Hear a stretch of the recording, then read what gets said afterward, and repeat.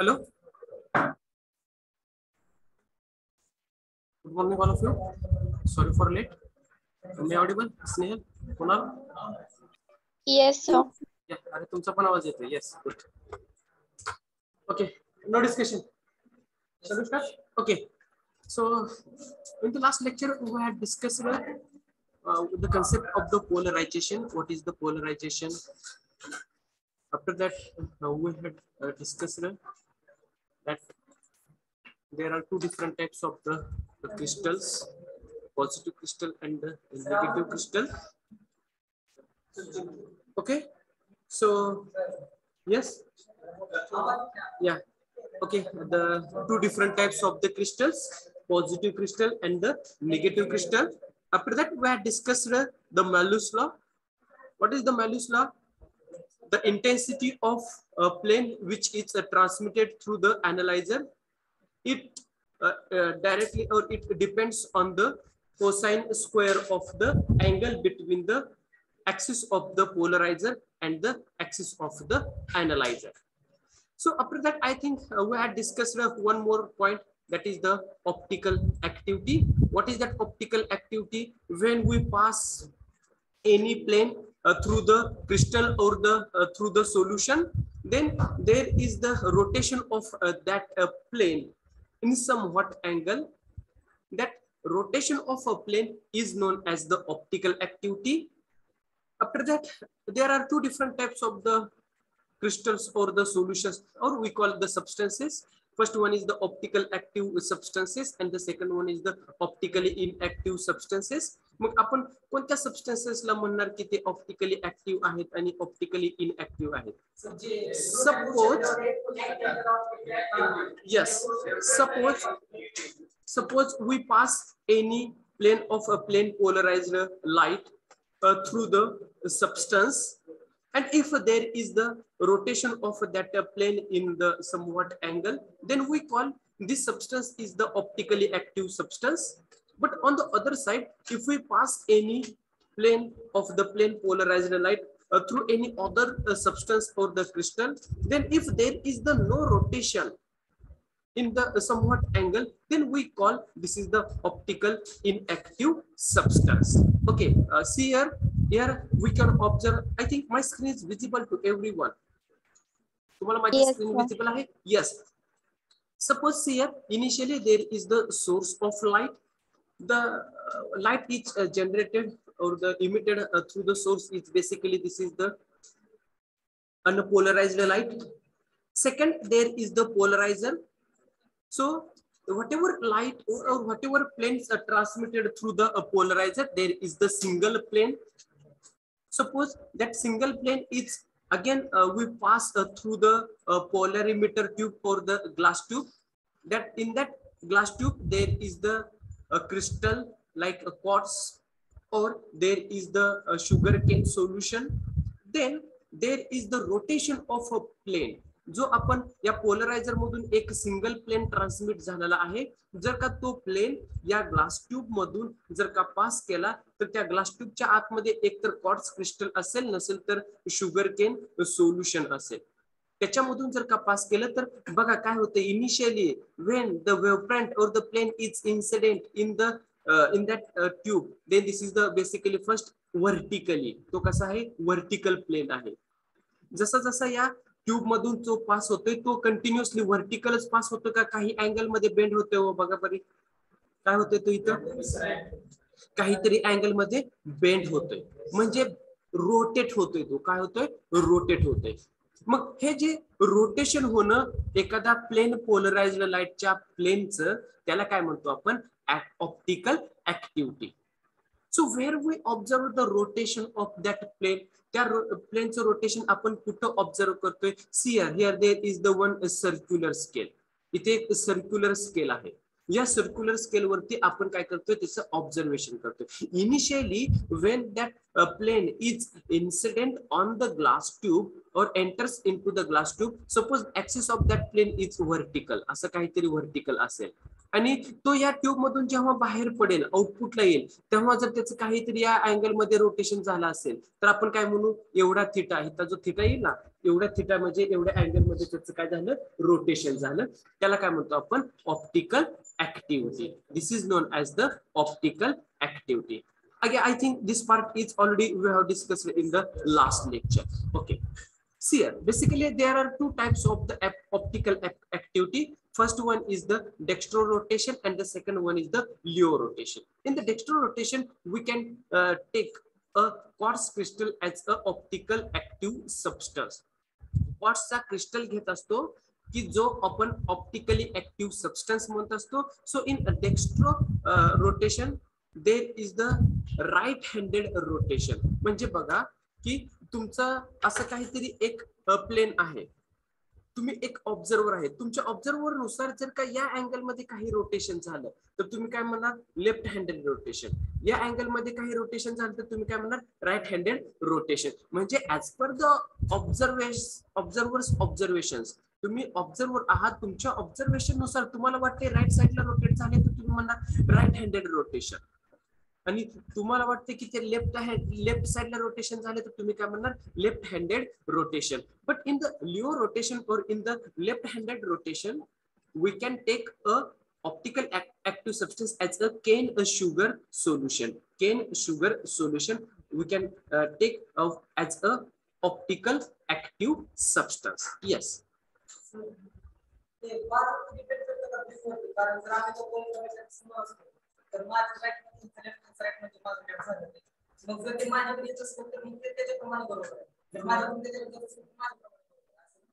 Okay, आता इथे question काय आहे की दोन ऑब्झर्वर असतील तर त्यांच्यानुसार ते अपोजिट एकमेकांकडे ऑब्झर्व करते तर त्यांच्यानुसार ते लेफ्ट हँडेड असेल का राईट हँडेड असेल. सियर, ही जर फिगर तुम्ही बघितली तर या फिगर मध्ये सोर्स कुठं आहे, इथं आहे, बरोबर आहे. आणि तुम्ही ऑब्झर्वर कुठे आहेत, इथं आहेत. ऍट द एंड तुम्ही इथं ऑब्झर्वर आहात. मग इथं जो ऑब्झर्वर आहे तो बियॉन्ड द स्केल, स्केलच्या पुढे जो ऑब्झर्वर आहे त्या ऑब्झर्वर नुसार तुम्ही लेफ्ट हँडेड आणि राईट हँडेड कन्सिडर करणार. यस, कोणत्या डायरेक्शनला तो रोटेट. पण तुम्ही कुठे पाहिजे, त्या स्केलच्या पुढच्या बाजूला पाहिजे. म्हणजे तुमचे जो लाईट आहे, तुमचा जो प्लेन आहे तो आपल्याकडे येते. Okay, yes.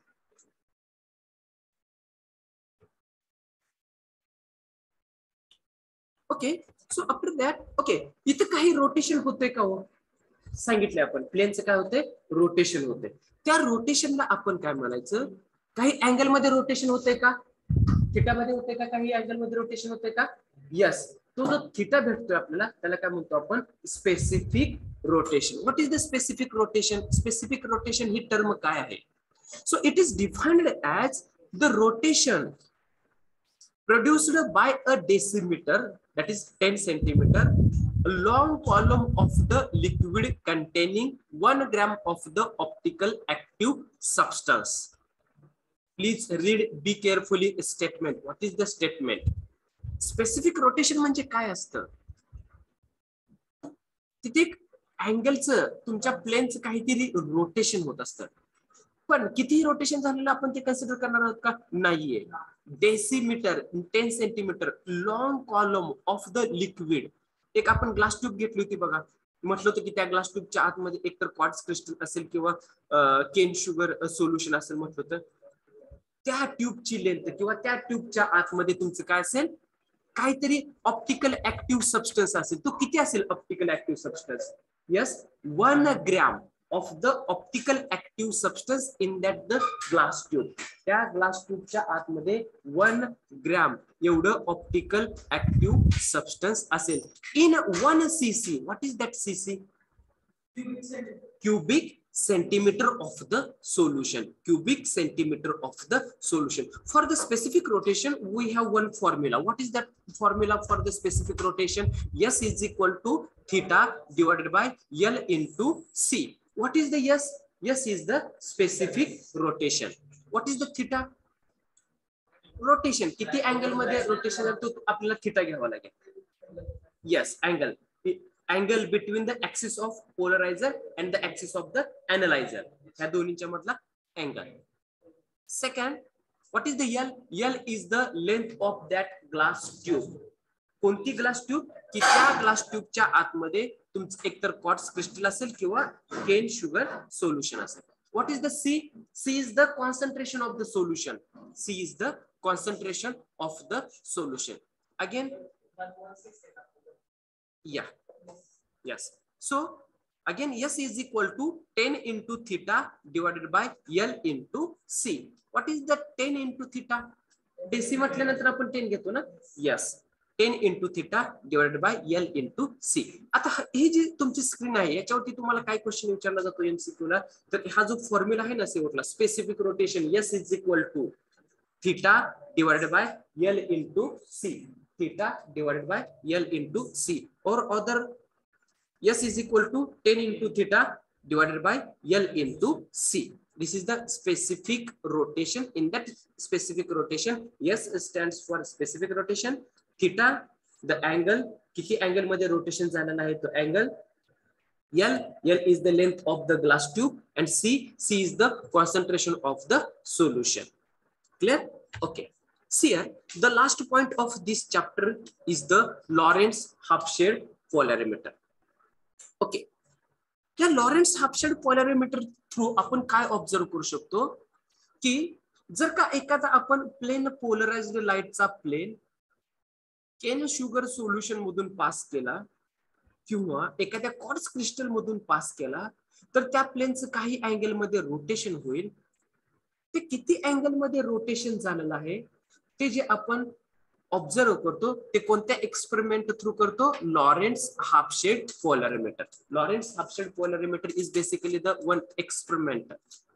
Using that experiment, we can find the specific rotation. Yes. Okay. Basically, in that Lorentz half-shade polarimeter, we can use the experimental setup. That experimental setup is known as the polarimeter. Polarimeter. हा तुम्हाला MCQ ला विचारला जातो. तुम्ही Lawrence half-shade पोलॅरिमीटर साठी कोणता experimental setup use करता? तुम्ही काय करणार? सॅच्युरीमीटर. ओके, ठीक आहे. ओके, सी द फिगर और that experimental setup. In the experimental setup, first what we observe here? इथे काय ऑब्झर्व होतो? O is the source of light. Source of light. In the experimental setup, in the Lorentz half-shade experimental setup, there is the O is the source of light. After that, there is the L. L stands for lens. Lens. L is the lens. Why here we use the lens? Lens कशासाठी आपण इथे use करतो? आपण light collect करतोय आणि तिथून एका डिरेक्शनला propagate करतोय. बरोबर आहे ना? बघा आता जर ही जर रे असते अशी पुढे कुठेतरी गेली असते, या एक्सपेरिमेंट कडे गेली असते काय? नाही. We collect the raise and the propagate in the single direction. Okay. Second, we have two Nicol prisms. We have two Nicol prisms. Okay. Yes, N1 and second one is the N2. And we call N1 is the polarizer and N2 is the analyzer. N1 Nicole prism आहे तो as a पोलरायझर म्हणून work करतोय. N2 Nicole prism आहे तो as a analyser म्हणून use होतोय. मी तुम्हाला कधी सांगितलं होतं का ओके पोलरायझर हा अॅनालायझर म्हणून सुद्धा यूज करत असतो, work as a analyser. Same असतात ना ते दोन्ही? Yes. So here we can use the two Nicole प्रिझम्स N1 and N2. So N1 act as a polarizer and N2 act as a analyzer. Clear? Clear?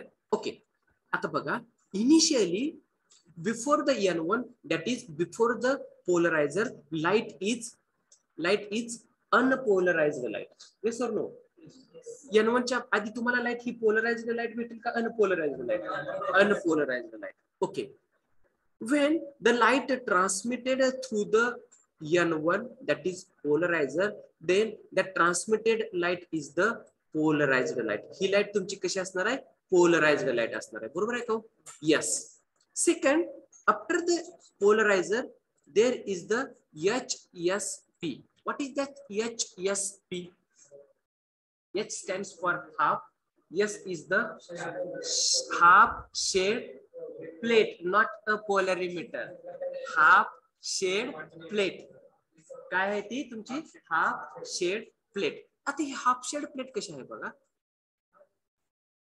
Yes, ही अशी एक plate आहे आणि या प्लेटचा हाफ पार्ट हा क्वार्ट्सचा आहे. कशाचा आहे? क्वार्ट्स क्रिस्टलचा आहे. आणि जो दुसरा हाफ पार्ट आहे तो कशाचा असणार? तुमच्या ग्लासचा. दुसरा जो हाफ पार्ट आहे तो कशाचा आहे? ग्लासचा. तुम्हाला एमसीक्यू मध्ये विचारलं जातं half shade plate is made up of made by, कशाने आपण तयार करतो ती quartz and the glass. Quartz आणि ग्लास पासून ही हाफ शेड प्लेट आपण तयार करत असतो. Yes, clear? ठीक आहे. आता हे हाफ शेड प्लेटचा आपण कशासाठी यूज करतोय? Okay, C I will show directly where why we use the half shade plate. इथे काही तुम्हाला सर्कल दिसते का बघा बरं. त्याच्यामधला हा पार्ट हा लाइनिंग मध्ये दिसतोय तो कशाचा आहे? क्वार्ट्सचा आहे.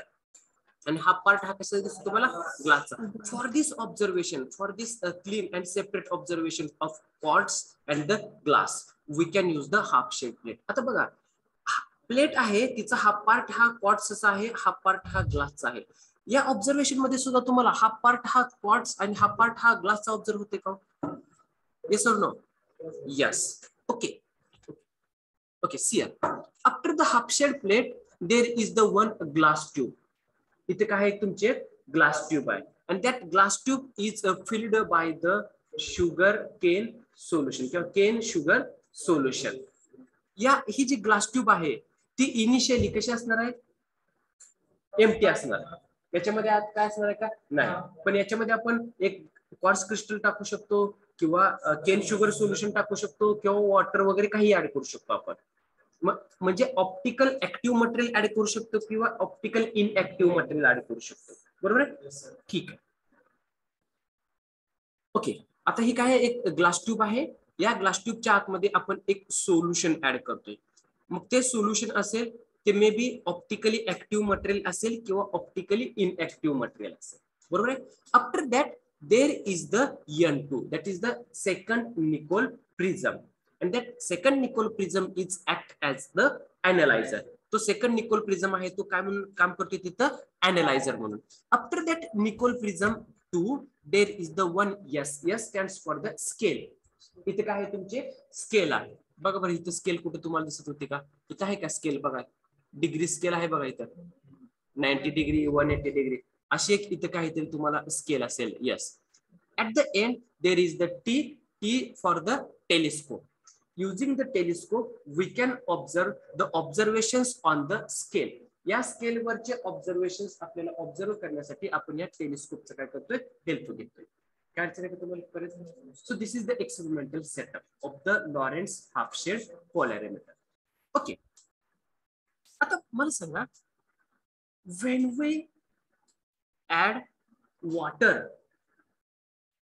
or in that glass tube, या ग्लास ट्यूबच्या आतमध्ये जर का आपण वॉटर ऍड केलं किंवा फिल केलं तर तुमचा प्लेन आहे तो रोटेट होईल का? काही अँगल मध्ये नाही रोटेट होणार नाही. का रोटेट होणार आहे? न्यूटनचा विषय आहे. का रोटेट होणार नाही? तर जे वॉटर आहे ते ऑप्टिकली इनऍक्टिव्ह मटेरियल आहे. वॉटर आहे ते कसं आहे? ऑप्टिकली इनऍक्टिव्ह मटेरियल आहे. Okay, C R before. आता इथे तुम्हाला काही फिगर ओके ऑनलाईन वाले तुम्हाला स्क्रीन विजिबल आहे ना क्लिअरली? Yes sir. येस. आता बघा मी काय सांगतो बघा. आपण पहिल्यांदा काय सांगत होतो? अॅनालायझर आणि पोलरायझर. No discussion. अॅनालायझर आणि पोलरायझर हे इनिशियली एकमेकांना पॅरलल असतात का पॅरलल नसतात? अॅनालायझर आणि पोलरायझर यांचे ऍक्सेस एकमेकांना पॅरलल असतात का? पहिल्यांदा पॅरलल. यस, पॅरलल असतात. म्हणजे आपण कन्सिडर करूयात की या दोन्हींचे ऍक्सेस असे काहीतरी आहेत इथं ए बी. क्लिअर? दोन्ही कशात एकमेकांना पहिल्यांदा पॅरलल आहे. आता बघा डिस्कशन करू. मी काय करतो? त्या ग्लास ट्यूबच्या आतमध्ये लिक्विड सोल्युशन म्हणजे लिक्विड सोल्युशन म्हणून वॉटर ऍड करतो. तर प्लेन मध्ये काही रोटेशन होईल का? नाही. प्लेन मध्ये रोटेशन होणार का? नाही. प्लेन मध्ये जर रोटेशन नाही झालं तर आपल्याला तो अॅनालायझर आहे तो अॅनालायझर काही रोटेट करावा लागेल का? नाही. म्हणजे अॅनालायझर आणि पोलरायझरचे access parallel as it is राहतील का दोन्ही एकमेकांना? यस. ते दोन्ही एकमेकांना parallel as it is observe होते. मग स्केल वरती आपल्याला काही अँगल थिटामध्ये काय चेंज भेटेल का? नाही. बरोबर आहे? नाही. Okay. This is the first case when we add water into the glass tube as a optical active substance, then basically water is a optically inactive substance, so there is the no rotation that of the plane. But in the second case, दुसरी केस अशी आहे की जर का आपण त्या glass tube मध्ये, where is that glass tube? Okay, या ग्लास ट्यूब मध्ये जर का मी केन शुगर सोल्युशन ऍड केलं तर बघा काय होते. Initially when the plain of polarised light incident on that glass tube, या ग्लास ट्यूब वरती जेव्हा प्लेन इन्सिडेंट होतोय तो व्हर्टिकली आहे का बघा. इथं आहे का? इथं आहे. जसं तो या ग्लास ट्यूब मधून पास होतोय तसं त्याच्यामध्ये काही रोटेशन होते का? आहेत बघा. इथं अँगल म्हणजे एरो दाखवलेत बघा, रोटेशन होते. म्हणजे इनपुटला कसं आहे? व्हर्टिकल आहे. एक्झॅक्टली आउटपुटला व्हर्टिकल भेटतोय का आपल्याला? इथं नाही. काही अँगल मध्ये काय होतं? तो रोटेट होतोय. मग किती अँगल मध्ये रोटेशन झालेलं आहे हे ऑब्झर्व करण्यासाठी आपल्याला अॅनालायझरला काही अँगल मध्ये रोटेट करावं लागेल. येस, अॅनालायझरला जर रोटेट केलं, बघा आता मी पुन्हा एकदा तुम्हाला सांगतो. Yes yes yes, good. बघा आता तुम्हाला काही ऑब्झर्व होते का? पेन माझ्याकडे दोन आहेत बघा, ऑनलाईन ऑब्झर्व होते. बघा आता पहिल्यांदा हे दोन्ही एकमेकांना कसे आहेत? पॅरलल आहेत. एकच दिसतील का? बघा एका लाईन मध्ये आहेत का ते? Yes sir. येस. आता बघा मी काय घेतो इकडे बघा, दोन्ही एकमेकांना कसे आहेत? पॅरलल आहेत. वॉटर घेतो, वॉटर मधून प्लेन आला, असा आला तर प्लेन मध्ये काय रोटेशन होते का? नाही होत. म्हणजे अॅनालायझरचा ऍक्सिस काय चेंज करायची गरज आहे का? नाही. ठीक आहे. सेकंड मी काय घेतलं? केन शुगर सोल्युशन घेतलं. मग पोलरायझर मधून लाईट आली, प्लेन आला, केन शुगर मधून काही अँगल मध्ये रोटेट झाला. जर का काही अँगल मध्ये रोटेट झाला तर तो अॅनालायझर मधून बाहेर पडेल का? त्यावेळेस अॅनालायझर मधून बाहेर पडेल का? नाही. नाही, कारण दोन्ही एकमेकांना पॅरलल आहेत ना. पण मध्ये आल्यानंतर तो प्लेन रोटेट झाला तर तो अॅनालायझरला पॅरलल असेल का तो plain? Yes yes. Okay, I will explain one second. Okay okay, इकडे बघा रे दादांनो, इकडे बघा. हा आपला पोलरायझर आहे आणि इथं आपला अॅनालायझर आहे. बरोबर आहे? दिसते का?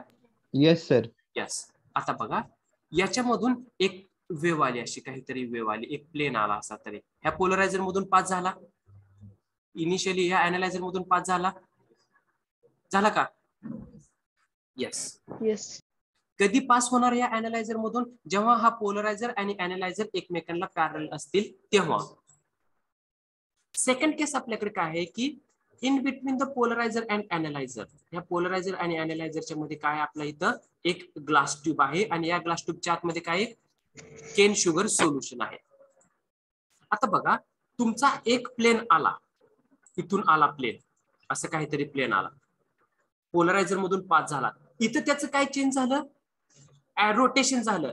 असं काहीतरी रोटेशन, वेगळ्या रोटेशन मध्ये आला तर तो अॅनालायझरला ते रोटेशन पॅरलल आहे का हो? तो प्लेन पॅरलल आहे का त्यावेळेस? नो. नाही. म्हणजे तो अॅनालायझर मधून बाहेर पडेल का? नो. नाही. अॅनालायझर मधून ट्रान्समिट होणार का? तो नाही. मग मला काय करायचंय? त्या अॅनालायझर मधून त्याला ट्रान्समिट करायचंय. मग काय करावं लागेल त्याच्यासाठी? रोटेशन करावं. अॅनालायझरचं मला रोटेशन करावं लागेल. येस और नो? अॅनालायझरचं काय करावं लागेल? मला रोटेशन करावं लागेल. किती अँगल मध्ये रोटेशन करावं लागेल? त्या प्लेनला पॅरलल करावं लागेल तो अॅनालायझर. बरोबर आहे का? म्हणजे मला अॅनालायझरचं असं काहीतरी रोटेशन करावं लागेल तर याच्यामधून प्लेन तुमचा काय झाला? पास झाला. मग आता जर का इथे अँगल चेक केला, इनिशियली अॅनालायझर आणि पोलरायझरच्या मधला अँगल किती होता? 0 होता. पण मी अॅनालायझर पुन्हा काहीतरी रोटेट केला म्हणजे इथं काही अँगल तयार झाला का? बघा बरं, इथं अँगल झाला का तयार? हा किती अँगल आहे तो या स्केलवरती आपण चेक करतो. किती अँगलनं आपण अॅनालायझर काय केला? रोटेट केला. ते कुठं ऑब्झर्व करतोय? या स्केलवरती. कशाच्या थ्रू? या टेलिस्कोपच्या through. Concept is clear? Clear? Okay, I will show. Yes. I will show. आता बघा मी जेव्हा वॉटर घेतो तुमचे याच्यामधला अँगल काही सुद्धा चेंज होणार नाही. मी केन शुगर सोल्युशन घेतलं, रोटेशन झालं, मग तुमचं राईट हँडेड रोटेशन असेल किंवा लेफ्ट हँडेड रोटेशन असेल. समजा तुमचं राईट हँडेड रोटेशन झालं आणि तुमचा ऍक्सिस कशाचा, अॅनालायझरचा ऍक्सिस इथं कुठेतरी आला. इनिशियली तो कुठं होता, इथं होता. मग एवढ्या अँगल मध्ये रोटेशन झालं का हो इथं? Yes, this is the specific rotation. Left हँडेडला झाला, इथं कुठं तर तुमचा अॅनालायझरचा ऍक्सिस आला, इथं तुमचं काहीतरी एवढ्या अँगल मध्ये काय झालं, रोटेशन झालं, थीटा झालं. Okay. Yes, sir. Okay, see, read, be carefully. The construction part of a Lorentz half-shade polarimeter. Read the construction part.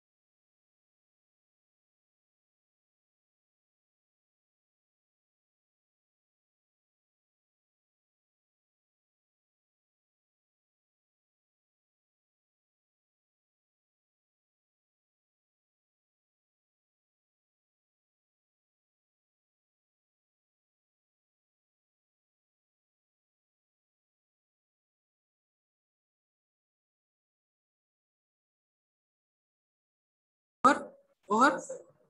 Okay. Yes. So again, here there are observations on that Lorentz half-shade polarimeter. You don't go deep. याच्यामध्ये जास्त deep मध्ये नका जाऊ.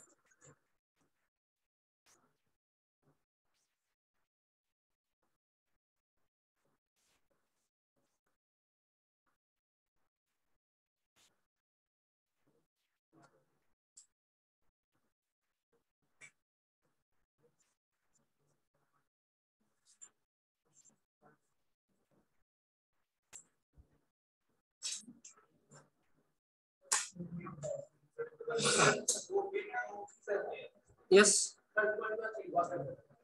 What is the third point?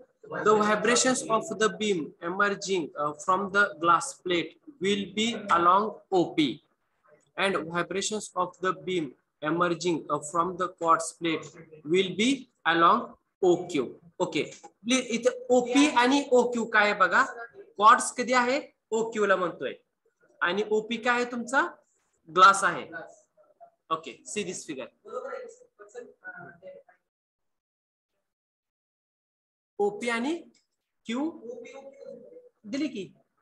तुम्ही glass मध्ये rotate होताय म्हणजे काय होत आहे, ओ पी, आणि क्वार्ट्स मध्ये होता म्हणजे काय, क्यू ओ क्यू. येस, तेच दिले.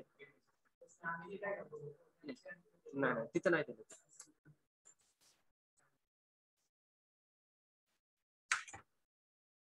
याच्यामध्ये एवढं जास्त नाही, just you can read this equation. S is equal to theta divided by L into C, and S is equal to tan theta divided by LC. हे आपल्याला रोटेशन भेटण्यासाठी, observe करण्यासाठी आपण हा एक्सपेरिमेंट परफॉर्म करतोय, लॉरेंट्झ हाफ-शेड पोलॅरिमीटर. या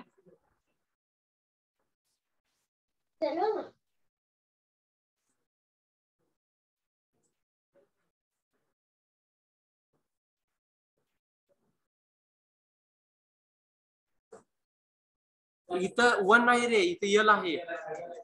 please correct it. 1 नाही इथं, L.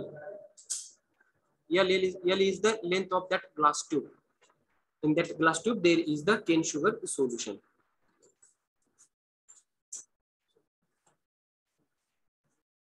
Okay, so I think engineering physics syllabus is over. Okay, so tell me the first answer. What is the first answer? The substance that rotate the plane of polarization are said to be Optically active. optically active. Yes, good. The polarization of light conclusively proves that, no discussion, polarization of light conclusively proves that light waves are transverse, light waves are longitudinal, light waves are transverse as well as longitudinal. None of these. काय आहे हो correct answer याचं? Yes, light wave ही longitudinal असते का transverse असते? अरे दोन्ही नसती. पण याच्यात प्रूव्ह होते याच्यातून काय प्रूफ होते? एकच कोणतं प्रूफ होते? Transfer. A is the correct option. Correct. आपण काय होतं बघतोय, या स्ट्रेट लाईनचा काही विषय घेत नाहीये, लॉन्जिट्युडनलचा काही विषय घेत नाही, आपण कशाचा घेतोय? ट्रान्सव्हर्सचा घेतोय. So light waves R transverse. Clear? Okay. In Lorentz half-shade polarimeter, the half part of Lorentz plate is of dash dash and a half part. Quartz calcite, calcite tourmaline, glass calcite, glass quartz. D, glass and quartz. For positive crystal sati refractive index O ray and the refractive index E ray, what is the relation? In option एकदा बघा रे, check करा. For positive crystal, what is the relation between the